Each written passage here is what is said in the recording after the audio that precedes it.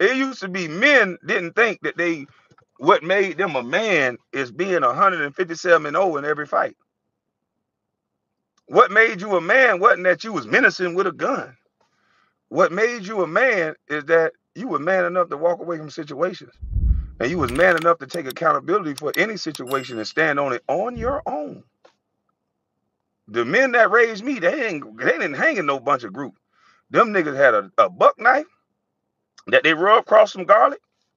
They had that 38 special, that revolver that never jammed, and they had respect. That's the key factor that's missing. Respect. Just give a little respect and you don't have any problem. When I walk around, everybody got a gun, so it ain't gonna be like, oh, I got a gun. Y'all niggas just playing Russian roulette with who gonna get to the gun first. No. Respect is what's missing. Get your gun. You get your gun. It's supposed to be for protection.